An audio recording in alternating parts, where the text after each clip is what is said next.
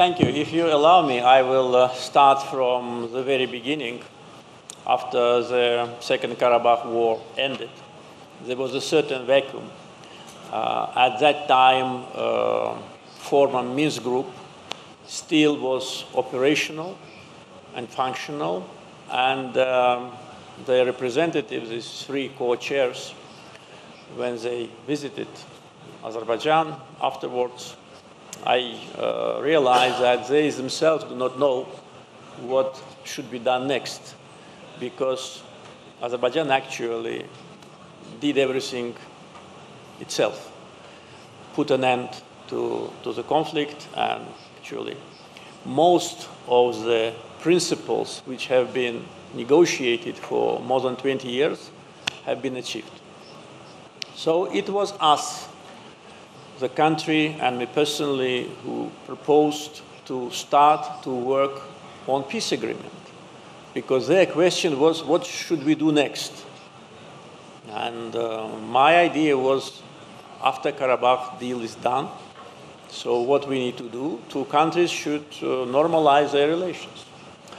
So that was publicly announced by Azerbaijan, but there was no response from Armenia. Then after a while, we disclosed the principles on which the peace agreement should be based. Those 5 principles, fundamental principles of international law. I'm sure everybody who is involved in this process knows what I'm talking about. And still, it took a lot of time for Armenia to agree. So negotiations started on our initiative. They continued for a certain period of time without any tangible progress for one particular reason. Because Armenia wanted to incorporate in the peace agreement issue of so-called Nagorno-Karabakh. And we were opposing that based on the fact that this is our internal issue, and internal issue should not be subject of agreement between 2 states. And having this issue unresolved, it was absolutely useless to concentrate on some other not so important topics. So after Azerbaijan restored its sovereignty last September, we waited for 3 more months before Armenia agreed to restart negotiations. So from a practical point of view, the real negotiations started only last December, so only 6 months, and they've been held on the level of foreign ministers. There have been several meetings of foreign ministers of both countries in different locations. And with respect to the text of the peace agreement, as I was informed by our foreign minister, about from 80 to 90% of the text is agreed. So Armenia had to withdraw its reservation and all this terminology on so-called Nagorno-Karabakh, and that opened the door for normalization. But there are 2 important issues which must be addressed, at least at the moment 2. One, Armenia should give a positive response to our proposal to have a joint application by Armenia and Azerbaijan to OSCE to dissolve the Minsk group. Because Minsk group is dysfunctional for many months and maybe already a couple of years. No chance for Minsk group to become functional.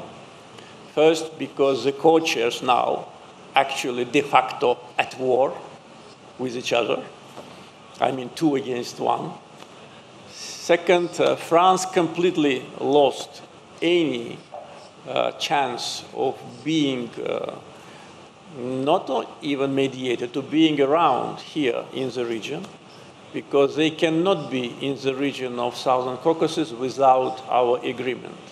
If they want to do it without our agreement, they will fail again. And once again, it will be another painful loss for them. So, in these circumstances, what's the sense of keeping Minsk Group de jure alive? In OSCE, as you know, there is a consensus mechanism. So, if Armenia wants to keep de jure Minsk Group, it will remain. But if it wants to keep it, that means that their territorial claims to Azerbaijan are still here. And this is very serious factor. It's a kind of a litmus test. If they mean what they say, why I say that because often they say something which is absolutely contradictory to what they do. If they really say now Karabakh is Azerbaijan on the very high level, though in 2019, several kilometers from here in Hankendi, the same person was very emotionally saying Karabakh is Armenia. So now he says Karabakh is Azerbaijan. Good. I mean, how to say, transformation and reforms always appreciate. But now it must be backed by practical steps. First, joint application to OSCE to dissolve Minsk Group. Armenia disagrees. And second, change of Armenian constitution. And once again, I'd like to say that it's not something which we are doing in order to interfere into their affairs. No. Armenian constitution has a reference to Declaration of Independence, which clearly possesses a territorial threat to Azerbaijan because it talks about unification of so-called Nagorno-Karabakh and Armenia. So until this paragraph is there, peace agreement is not possible. And again, I want everybody to understand me correctly. It's absolutely not part of our interference. But with this paragraph in their constitution, it is not possible because constitution is higher than any other document, including international treaty. So we don't want to find ourselves in a situation when one day they will change their mind, and again, we will have to do what we've done in September. In the meantime, the process on agreement on the text is continuing. I don't know when will be the next meeting of foreign ministers. I'm now less optimistic because, as you probably know, Prime Minister Pashinyan refused to meet with me in UK.